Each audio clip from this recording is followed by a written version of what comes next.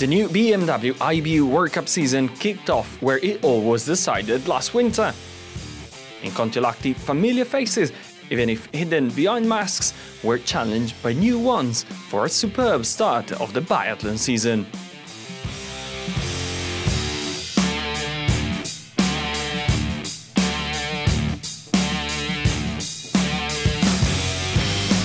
Comes the first competition and we immediately witnessed a major surprise.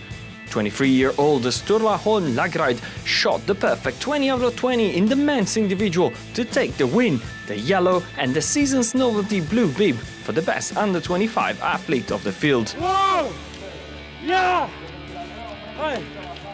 That at his only 5th ever World Cup competition.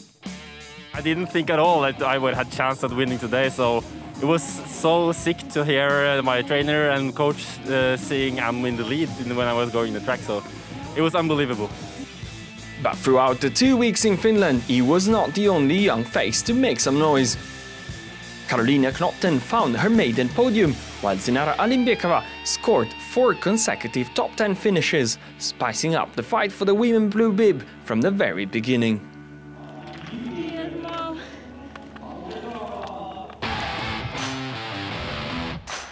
Family affairs dominated the start of the second week.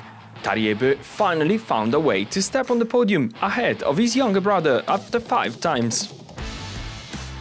Johannes Thingnes, however, was the most consistent in the field and left North Karelia looking very comfortable in his leading seat. On the Oeberg's family, Elvira showed a ski speed that was a threat to everyone and seized a first ever podium, sharing it with her older sister Hanna.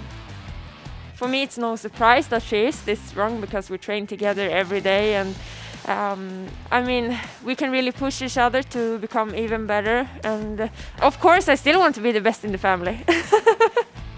And it worked out perfectly because the 25-year-old looked as confident as ever, taking 2 sprint wins, a 3rd place in the pursuit, and a solid lead in the overall rankings.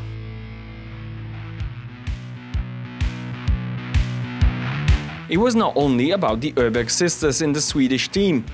Johanna Skottheim, Mona Brorsson and Linn Persson all found at least 1 top 10 finish before capturing a relay success that was missing for Sweden for 10 years. Men also left a mark, with Martin Ponsiluoma returning to the podium and Sebastian Samuelsson even claiming his first ever individual victory in Saturday's pursuit. I don't know what to say. I feel just so happy. I mean, this is something I dreamt of since I was a little boy. Following the very Swedish Saturday, Norway dominated the final Sunday with a comprehensive men relay victory, while Tiril Ekhoff shot the perfect 20 out of 20 in the pursuit to claim victory and send a message that in Hochfilzen she will be greedy for more. With the tour travelling to Austria, will the likes of Dorothea Virar and Konstantin Jomayev find the ski form that has been missing for them so far and get back in the fight for the overall? We are just a few days short for new answers. I know it's sad that you can't be here with us and cheer for us on the venue, but I know that you do it at home in front of the television. And I want you to take a photo or a video of it and post it on social media using the hashtag #BiathlonUnited. Wake up! Wake up! It's biathlon! It's biathlon time! It's biathlon time? Yeah! Hey!